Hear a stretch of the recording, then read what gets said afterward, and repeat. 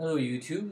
Probably haven't seen me for a while, and yeah, I'm in university now. Classes have started. It's been kind of busy, but I just found a bit of time today to make this really short video. I'm going to focus it on this preference pane here called Startup Sound Preference Pane. Now, one problem that a lot of you might face, like when you enter in school or university, is you turn on your Mac in class, and it starts up and make this huge bong, and everyone here in the class hears the sound. So today I found a remedy to that problem, and once you install this preference pane, you can pretty much either decrease the volume of your startup sound, or you can mute it entirely.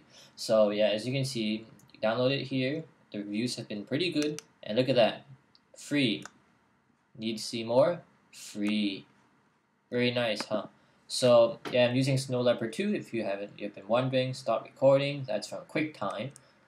And when it finishes download, and you install it, there it is, startup sound.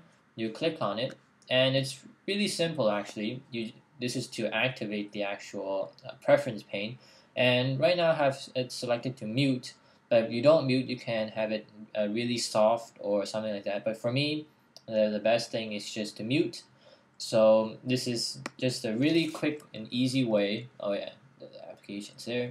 This is just a really quick and easy way to mute your startup sound, and it's really simple. And I think this is going to really help me a lot. Though note that I haven't really tried this yet. I downloaded it, but I haven't restarted my computer.